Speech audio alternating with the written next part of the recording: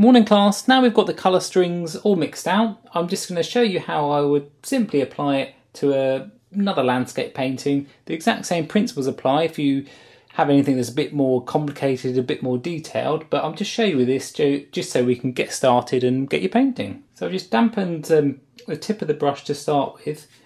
These are all filbert brushes. I'm going to start with the darkest colour that we mixed.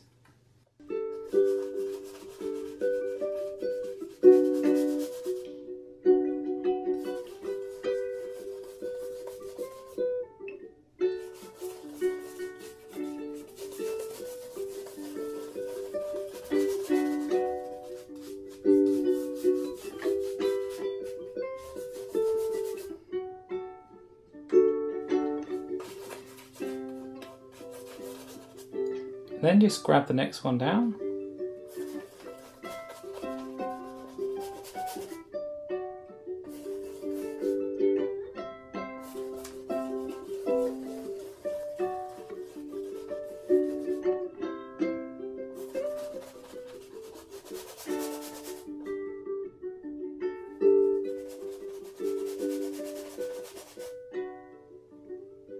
The next one down again.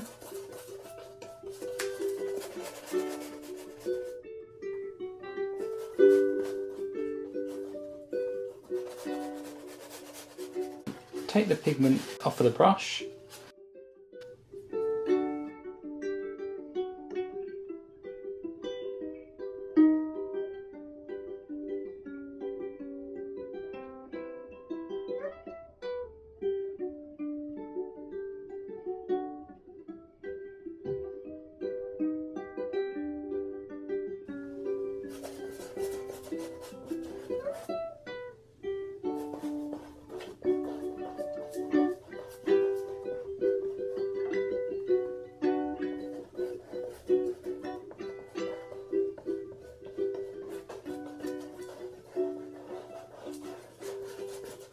Might have a bit of glazing liquid just on the tip now, just to kind of subtly blend that in.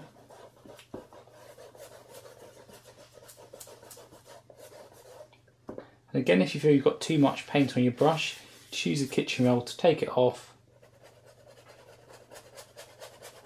And you see how I'm working on with the side of the brush, because it's a filbert, it's got that rounded edge, you'll just feather it in.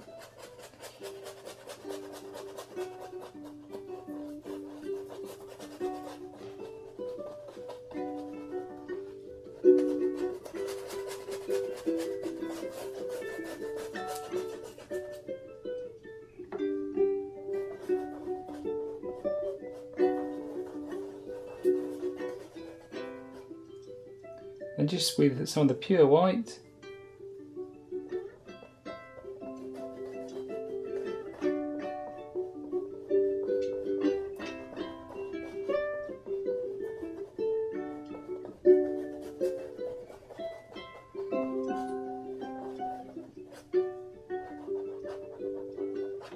and with a clean brush to save washing that one out, just go over again just with the white as it gets closer to the horizon line.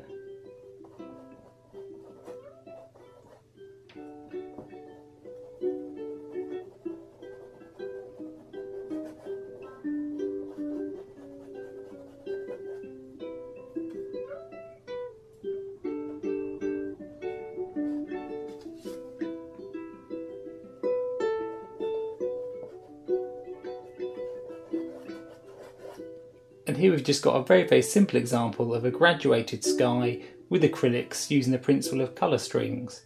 If you're working at home, I'll be tempted to put you could mix them onto this palette, but then put them in a stay wet palette. That'll give you a lot longer working time. Your acrylics will stay wetter for longer, and then you can just keep on going back to them to adjust any parts of your painting that you want to. This is Will Kemp from Will Kemp Art School.